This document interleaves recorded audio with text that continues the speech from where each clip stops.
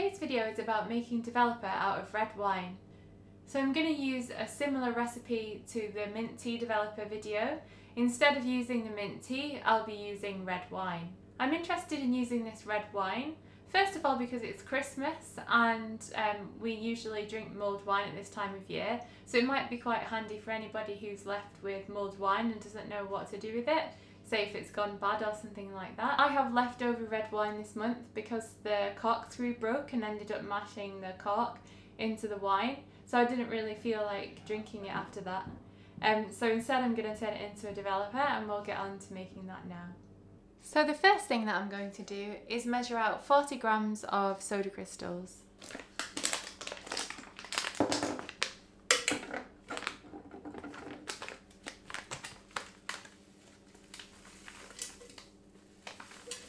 Now I'm going to pour out 150 ml of hot water, which I've just boiled.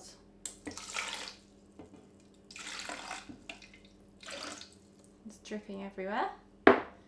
And the soda crystals will go into the water and we'll mix that until they are fully dissolved. So now I'm waiting for that to dissolve. I'm going to measure out 10 grams of vitamin C.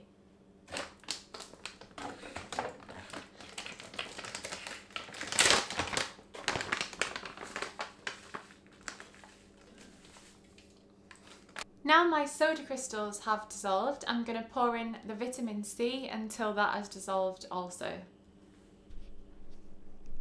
You can see how it's fizzing. I'm now going to measure out 150 ml of red wine and add that to the mix.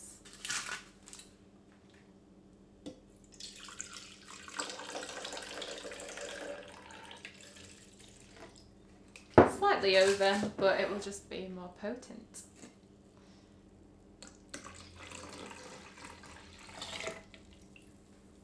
Is that the cork as well? Yummy. Smells delicious, like a fruity cocktail.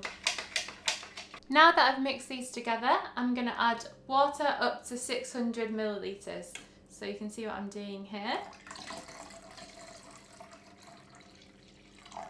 That's exactly 600 millilitres. So I'm going to stir that and then I'm going to leave it overnight until the next day. So it's the next day now and my developer has been steeping for about 24 hours. Something just happened when my partner walked into the dark room and said, "Why is it so dark in here?" just as I was changing the film. So there's a possibility that my film is fogged, but I'm going to try anyway and see what happens. I've had light get to my film before and thought, oh no, it's not going to work, and it's actually come out fine. So I'm just going to go ahead and see what comes out. If it's fogged, I'll just try again using the same developer. It's absolutely fine, just possibly a little bit of film wasted. So I'm going to go ahead and pour the developer into the canister now. So I'm going to get my film and I'm going to pour in the developer, which I've stored in this fetching Morrison's coffee cup. Ooh, smells Christmassy.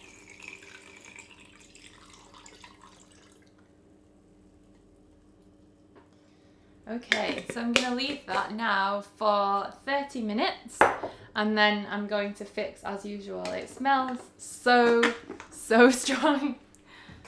Okay, I've now developed the film. I've washed it and fixed it. So I'm going to pour out the water and see if the developer works. It looks purple. So, yes, it worked. And I don't know if you can see here, but the film is pink. So you should be able to see that the film has come out. You can see an image. These are photographs that I took on a walk yesterday along the cliffside in Ramsgate. And you can see on the right hand side that the film has been fogged. It's a kind of darker side where the sprocket holes are. That's when Sam walked in on me developing the film. But just goes to show it's still worth giving it a go even if you think that you might have ruined the film, because it's come out fine and it'll be interesting to see what these look like when they're scanned.